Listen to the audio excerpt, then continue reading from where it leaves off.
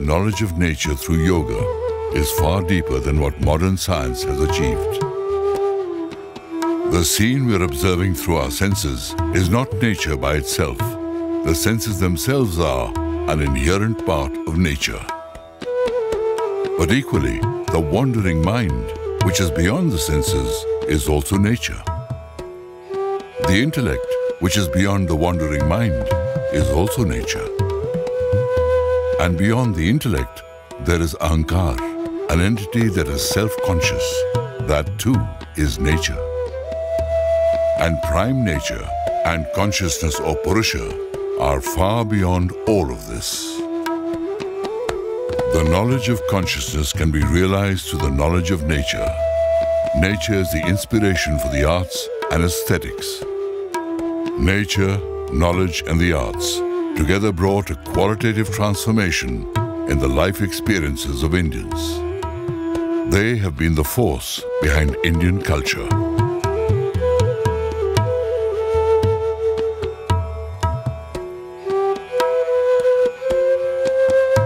Indian culture can be understood within this triangle. The highest point of life is nature. Nature has been the guru of all the arts and knowledge. When the Supreme Consciousness descended into the natural body, people saw him. Sri Krishna said, "See me in the divine glories of nature."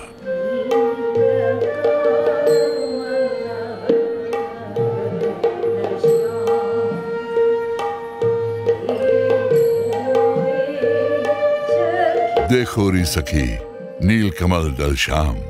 Dear friend, see Krishna among the blue lotuses. This is not a poetic metaphor.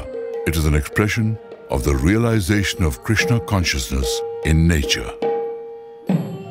Indian art embraces knowledge, and knowledge finds its expression in the arts.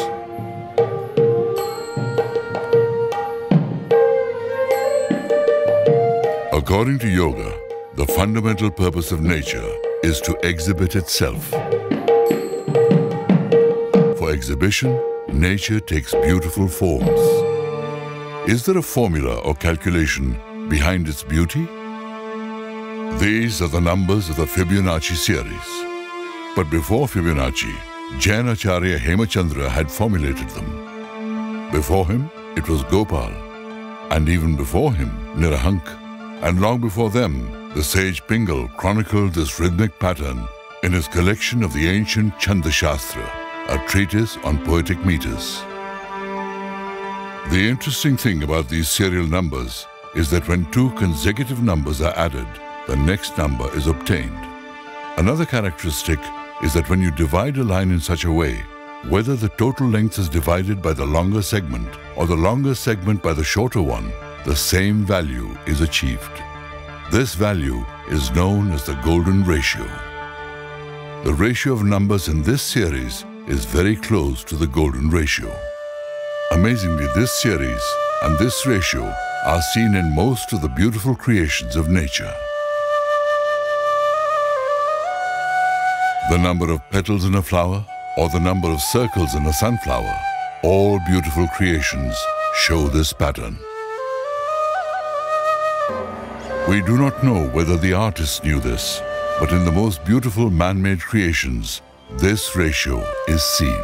Therefore, it is called the golden ratio of beauty.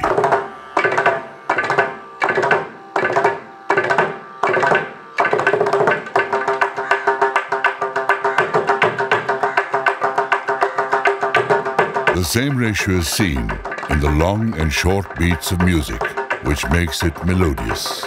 The rhythmic cycle of musical beats, known as tal, follow this number series.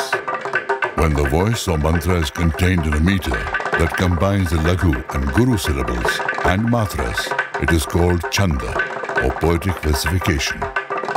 Chhandas are the definite number of cycles of long and short meters, but the word meter is only a limited meaning of chhanda.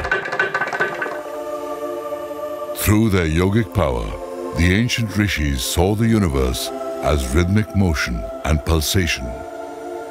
They realized that the material universe is pulsating rhythmically, as in a chhanda.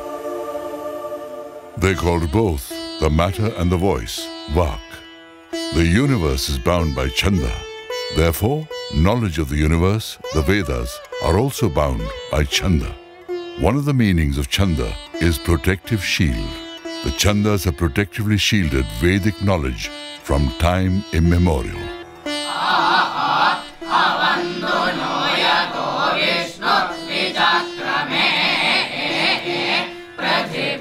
It is the protection by Chhanda and the metered recitation of the vast Vedic literature that has ensured its purity and continuity till today. In this way, the arts, music and poetry ensured the continuity of Indian knowledge.